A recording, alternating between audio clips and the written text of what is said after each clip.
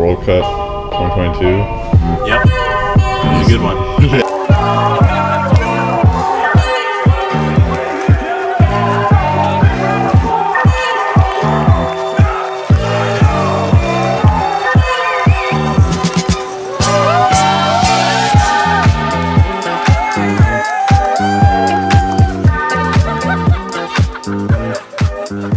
What was your mindset going into it, and did it change during because it goes so differently? Yeah, it definitely changed. So before World Cup, we had a couple meetings with our race team, which, you know, some of these guys have been with us for 10 or 12 plus years. I do think it's important that people know that at a basic level, our race team is not what most might think, that these guys all work here at SpeedFactory and, you know, wrench on these cars 24/7. With the exception of us owners, our race team is a group of friends that have been with us on this journey for 10 to 12 plus years before the inception of the original Outlaw build. Each of these guys has had or still has their own high performance turbo Honda build, which without a doubt plays a huge role in their understanding of and adds quite a bit of value to our race team. Again, these are not employees of SpeedFactory. These are a group of very passionate guys with families and what you would call, you know, day jobs. We have a truck driver, we have a guy that works at the city's water treatment plant, we have a guy that works for the railroad, a rep for CNC cutting tools, a sheet metal worker, a quality engineer at an aerospace machine shop, a fleet analyst for the city of Tacoma. So you have this super diverse group of guys that we have the pleasure of working with, and we have had for, like I said, 10 to 12 years. So we've overcome many different situations together, and we have had a lot of success and a lot of failures together. So our race team just has this incredible dynamic, and what this group has accomplished is nothing short of amazing. All these people are great at knowing the whole cars, but the difference is this year is that, you know, we started with, okay, what do we even want to do at World Cup? So we offered a clear vision for everybody to know, hey, are we going to win? Are we going to break records? In this case, we wanted to do both, right? That would be the best case scenario for everybody, but we actually sat down and figured out what would it take for this to actually be possible. That created a desire for everybody to achieve these goals, and then we delegated the tasks appropriately to everybody. We had checklists at the track, hey, is this done, is this done, is this done on all the cars, and I think that was instrumental in our success. Yeah, and then, I mean, obviously last year, like you said, didn't go as planned, but as far as both cars, you know, going through the paces and qualifying and then eliminations, like, how did it feel to see Jason just, you know, he didn't drive all year? Jason is one hell of a driver, and especially for how much seat time he didn't have last year, he just continues to impress us. So for him to go around like he did, you know, respectfully, our team isn't necessarily known for going rounds, right? We're known as the guys that break the record, and that's what we do. If we were in the business of turning our cars down, people wouldn't know who we are because we wouldn't be out there breaking records. So it's kind of a catch-22. You want to put the record time on the board, but that might mean you don't go rounds. So between James and Cole and Jason, everybody just going through all the data logs after each pass, going through the tune-ups, that was kind of it was honestly amazing. As soon as we got into eliminations, Jason won. James won his round. Jason's car's back. Oh, James won his too. So at that moment, I don't know that I've ever felt that kind of, I feel like it was healthy stress, but it was really good, you know, because everybody has adrenaline going because your cars are in the finals at World Cup, you know. Yeah. But going rounds, and it was just, yeah, it was an amazing feeling, but an incredible amount of stress. But, you know, our whole team, everybody held it together.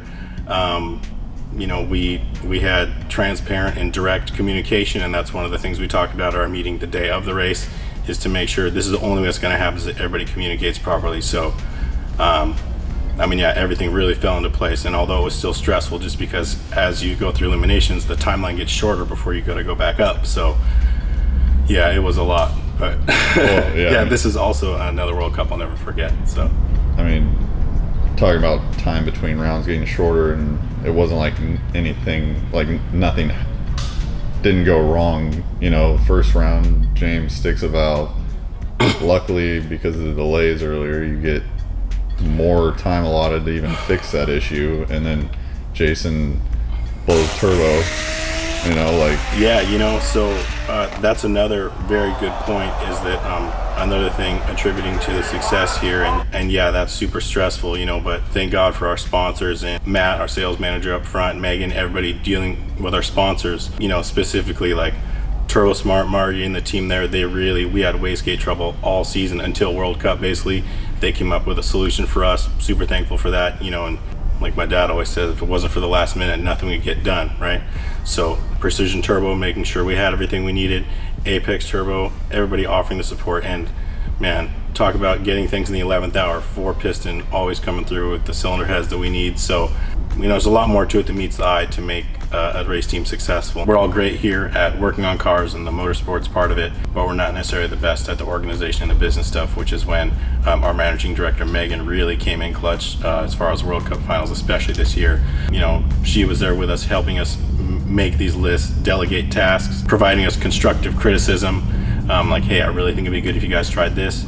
She has a lot of management experience even before her 10-year+ tenure here at SpeedFactory so far. That was also very valuable to us, because again, we're a bunch of guys, we're just doing our thing, but give us a list, we'll get it done. But other than that, what do you reasonably expect us to do, you know? Well, if it wasn't for our partners, sponsors, I mean, our shipping guys here next daying us things, because they were back here still working during World Cup, trying to keep things rolling for the business, and we're like, hey, you know, we need you to send this spare intercooler, and they're like, all right, it'll be there tomorrow. So it's just crazy, you know, actually thinking back of what it really takes to be successful. And yes, the delays in between really did help, obviously kind of calm everything and make sure you can thoroughly check over. But I mean, yeah, it was crazy. Yeah. So I mean, ends up being very successful, and yeah. Now looking forward, is there, you know, heard from James and Kevin on what they think 2023 will be? You know, what would you like to see? What would I like to see in 2023? Well, of course, I would like to win again. Honestly, in 2023, I think it's safe to say, you know, we can definitely set lower ET goals. At this point, we just want to go with 6, right? So now we're going to have a goal. I mean, depending on where we're at that time next season, we'll have a very audacious goal. That's how we like to do it, you know. But as far as next year, honestly, we would like, you know, goes back to our preparation for the race, right? I mean, we start prepping in June for World Cup, which is in November. So I would say us being prepared really helped us get through. This is the most we've ever been prepared, and we still weren't 100% prepared, you know. It's like, if you bring an umbrella, it's not going to rain, but we wanted to have all the umbrellas with us just in case, right? Spare motor, spare transmission, transfer cases, turbochargers, everything. But you know, there's still something that you forget. So learning from those things that, you know, we had to have overnight here. Luckily a vendor at the track had. Really want to make sure we go over, hey, what did we have to get this year that we forgot last year, and just kind of compile a better list of that. We are really looking forward to our Outlaw car, you know, going up against you know, Grannis Racing Supra, up against you know, Grubworm, up against Red Demon.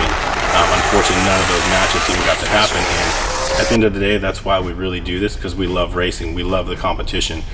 So for us to not even get that opportunity for various different unfortunate reasons on those teams' behalfs, you know, it's kind of a bummer in a way, because you're like, oh man, that's what we thrive on, is the competition, and likewise for each of those people that I just spoke about. So you know, I would hope that next year we have some really crazy matchups like that, and that we really get to experience that. Everybody there wanted to see that, the same if not more than I did, you know. So it's just like, yeah, in a way it's disappointing, and you know, you can't help but feel bad for them, because you've been there, right? We've been there many times.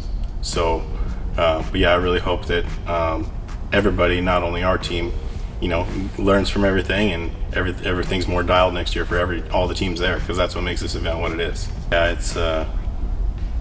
it does suck, you know, when the other teams have a failure like that, especially when we're looking for, because at the end of the day, I mean, yeah, there's luck involved almost every year for whoever won, right? I mean, that's part of racing. Endurance, right? Pretty much. Right. So that's why it was kind of interesting to set a goal, to set a record, but bring enough parts to go rounds, pushing them at that level.